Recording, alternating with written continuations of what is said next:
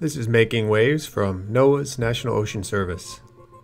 Every few months, a couple people from the Field Operations Division of NOAA's Center for Operational Oceanographic Products and Services, COOPS for short, drive an hour and a half from their lab in Chesapeake, Virginia, to pay a visit to this really long pier in Duck, North Carolina.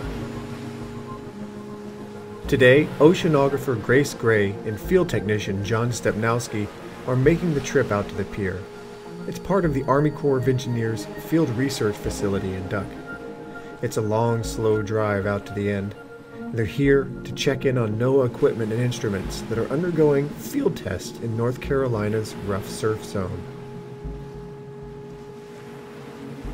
We're sitting here on their research pier, which is just a little over half a kilometer long, and it's close by, and it also happens to be one of the highest wave environments on the East Coast, so it gives us a great variety of conditions in which to test our equipment, and some of the most severe conditions that our equipment would ever be exposed to.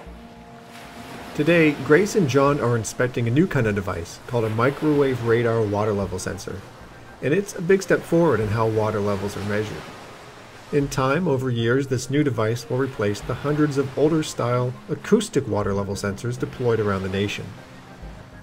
So this is one of our newer water level sensors. It uses microwave radar technology to, it bounces a signal off the water surface to tell you what the level of the water is under the sensor.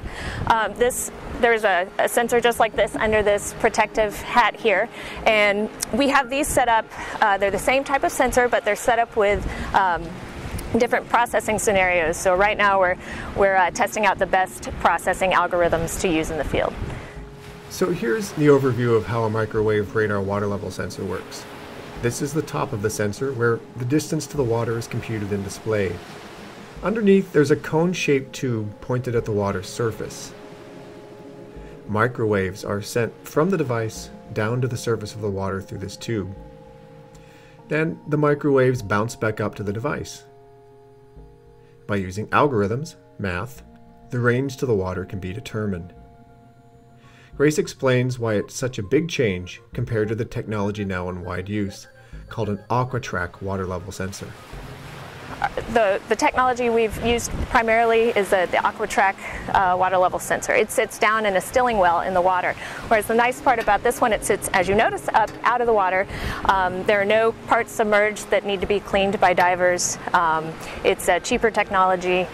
They have been declared operational, and we do have operational microwave water levels in some locations. So why is the microwave radar sensor only in use in a few of the over 200 water level stations that make up the NOAA National Water Level Observing Network? Well, to answer that, we need to travel back to the Field Operations Division in Chesapeake to talk with the chief of the office, Kate Bosley. It turns out you can't just swap out an old water level sensor with a new device. It's a slow process. See, the reason we test so extensively and do a lot of overlapping, if we are going to change measurement systems, we run them at least a year right next to each other, make sure that everything is exactly on before we take the other one out. So that's actually what we're doing now with the network, transitioning from the acoustic sensor to the microwave.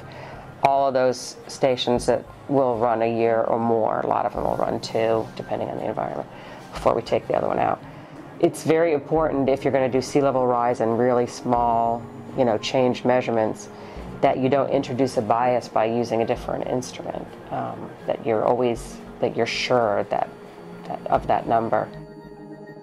Kate said that you have to be sure of that number because so many people rely on NOAA's water level data. It's about a lot more than just measuring today's high tide.